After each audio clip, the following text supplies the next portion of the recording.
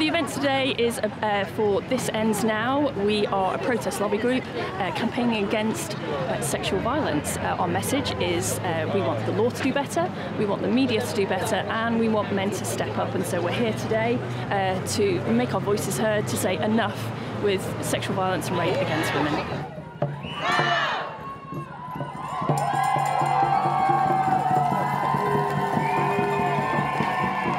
An event like this, everyone coming together is incredibly important. I mean, this is the launch of our campaign, so it's mainly about raising awareness and having those conversations and getting people involved and, just getting men especially to step up and, join in the conversation, really.